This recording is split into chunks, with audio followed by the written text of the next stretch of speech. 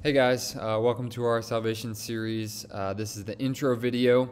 And so in the following couple of videos, I'll be explaining and outlining my proposed process for how we as a student ministry handle student salvations and professions of faith.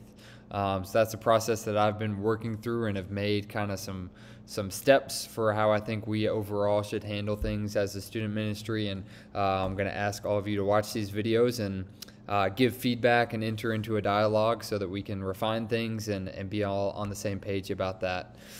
This intro video should be shorter. I'll try to be quick, but this is just explaining why I think this is worthwhile and important enough that we're going to make a process for it, and important enough for you guys to take your time and watch these videos. So I've got 5 reasons that I'll just go through really quickly as to why I think this is important enough, worthwhile for us to do. The first one is just that I personally, and I think all of us as a team, we expect to see professions of faith and salvations in our student ministry.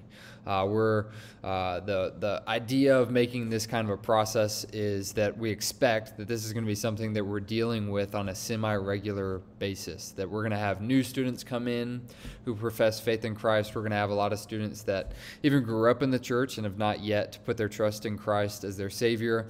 And this is a time period in people's lives where they make that decision often.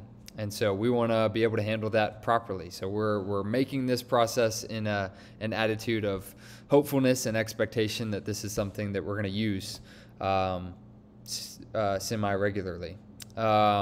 Second, I think an objection could be made to kind of this entire idea and this series of making a process and some steps for how to handle salvations. Someone could push back and say, that's not possible. You can't do that because every individual that comes to Christ is going to have a different background, a different story. Things are just going to be so different, but from student to student, that you can't really outline a process for handling this in a general sense. You just have to do it on a case-by-case basis. And I think there's some truth in that. Every student that professes faith in Christ in our ministry is going to have a different story as to what moved them to do that. What is their history like? All kinds of different things. What's their family life like? And so that's going to create unique challenges. But I think if we prepare really well for how we want things to go and flow in general, that will put us in a lot better position to handle a variety of different situations and different questions that arise with each student. If we all are on the same page about how we would like things to flow ideally, then I think that puts us in a much better position to handle the unique situations that every student might present.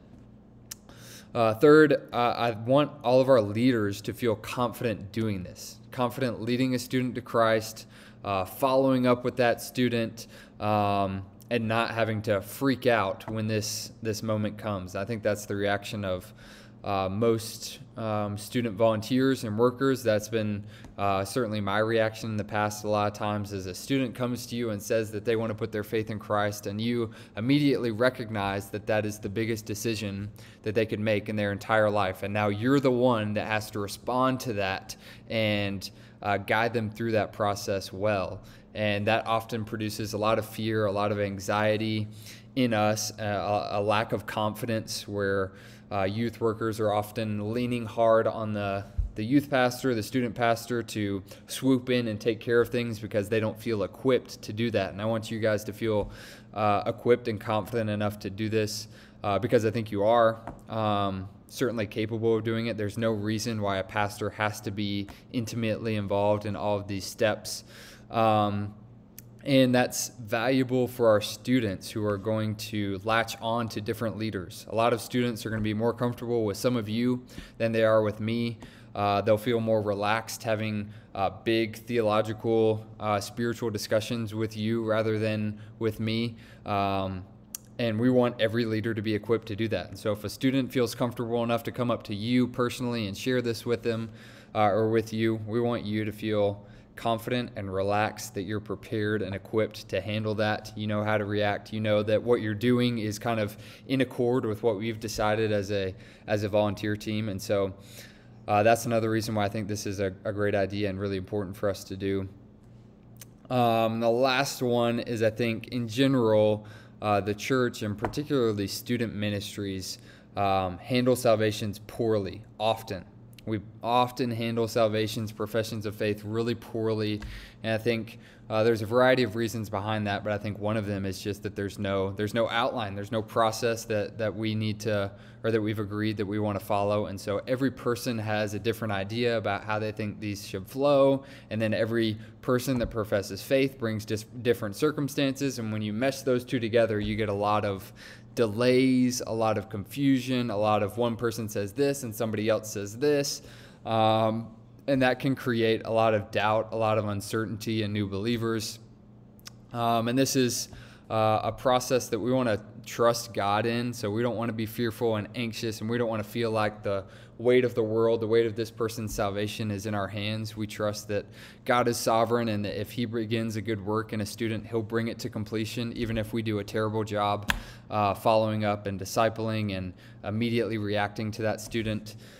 But just because we trust God's sovereignty doesn't mean that we don't prepare well to do this as good as we possibly can. Those two are not mutually exclusive. They can go together. We can trust that God is going to do his part and that he ultimately holds sway over these life-changing decisions, but we can also come alongside that and prepare and work well to put forth our best effort. So that's why we're doing this series. That's why I think it's really, really important. And I'm looking forward to a dialogue and discussion with you guys moving forward.